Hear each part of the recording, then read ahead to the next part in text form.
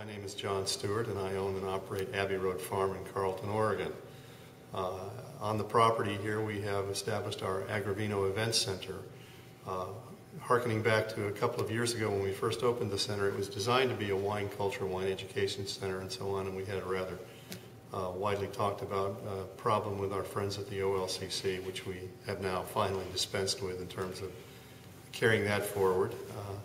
In any event, the Agrivino Center was always duly designed to be a facility that would morph of an evening into a place where you could have wine dinners, potentially rehearsal dinners for weddings, small wedding receptions, corporate outings, so on and so forth. So we're just now embracing that full opportunity that we had built for ourselves a few years ago.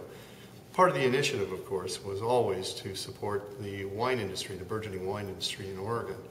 And just last evening, in fact, we had the first dinner of our series of dinners for 2010 featuring one of the finest winemakers in the state of Oregon, an expatriate, if you will, from the state of California, where he built a huge reputation personally and professionally for the organization he was associated with, that being Stag's Leap Winery.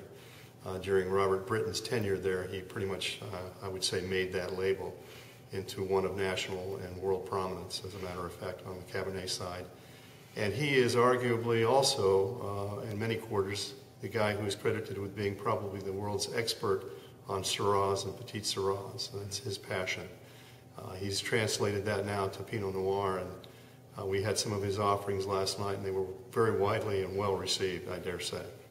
Now, the last night was the debut of the winemaker dinners, and who did the catering, and who are some of the other people that are coming up for the series? Well, thanks for asking that in particular, because it gives me a chance to highlight some of the real talent, not only in the wine world, but in the surrounding community, inclusive of what we believe is a true artistic representation. That is to say, Art of Catering was the caterer, and they did a brilliant job. The food, Eric, I think you'd agree with me, was pretty spectacular, and of all things, hot when served, very professionally done. It's a real treat to have Larry Grimes' company, which has oftentimes been voted the best in Portland, inaugurate our series with us.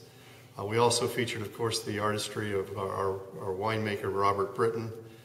He was joined last evening by his very talented and lovely wife, Ellen Brittan, and his very accomplished daughter, who is in fact a certified degreed viticulturist. Her name is Chelsea. She works also at the Napa Valley Vineyards as well. And we featured, in combination with that tandem, the artwork of Mr. Terry Peasley, a celebrated watercolorist here locally, who has to his credit, among other things, about a dozen wine labels for a variety of vineyards. And of course, we also had here with us the works and the craftsmanship of our own Skip Berkery here, who has Skip's Woodshed Creations, right on property. And daily you can see Skip making articles of furniture and so on and so forth out of retired wine barrels, which thematically works with our whole concept of recovery of agricultural resources such as our silo suites. And actually the Agrivino Center itself was at one point a horse barn that has been converted. And but you continue with the B&B, and you continue with the artisan cheese that you have here. That too, you bet. That's Judy's hobby, as you may recall. When we first got here, we thought at one point to develop a huge goat dairy. Came to our senses, dare I say, and decided not to do that, but we maintain a farmstead dairy program here with her goats and our on-property goat cheese. So now everything can change, but is Joe Dobbs next up for the series? Yeah, Joe is slated to be here on May 8th, and I think at that time, if recollection serves, we're going to have the catering artistry of Catering by Bo. You may know that they own the Typhoon restaurants in the Portland area, and I believe there's one in Seattle as well. They also have a very, very fine catering company, Catering by Bo. So Joe will be here, and I believe Joe is going to feature not only his own wines, but several of the other entities for whom he is the winemaker. And I think you may know better than I, Eric. It's a daily count, but I think he makes wine for about a dozen other labels. Right. It seems like every time I come back here, there's always something new. Is it bocce ball? Is that how you pronounce it?